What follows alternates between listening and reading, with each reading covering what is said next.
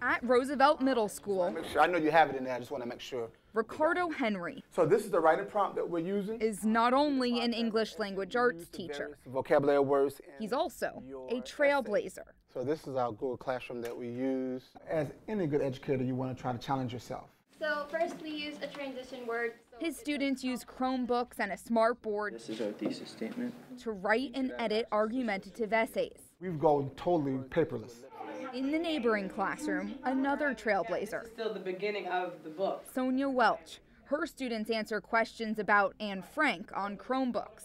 It's so much easier to grade things. Because of teachers like Welch and Henry, the school district of Palm Beach County is being recognized as a trailblazer in education by one of the biggest names in the technology biz, Google. We are leading the way. We know for a fact we have the most Google certifications of any district in the country, and I will say the world. More than 1,700 educators across our district are part of the Education Technology Department's Trailblazer program. All right, let me know when you're ready.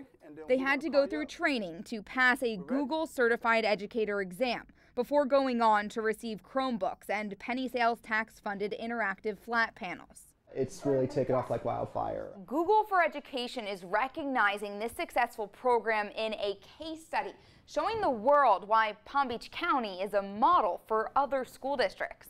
So we're very happy that the world gets to see what we're doing. If it's a character, At Limestone Creek Elementary, good girl, no. Patty policeman Hart lion. says What does being lion an go? ESE trailblazer We're all watching. has transformed her All classroom. right, keep thinking.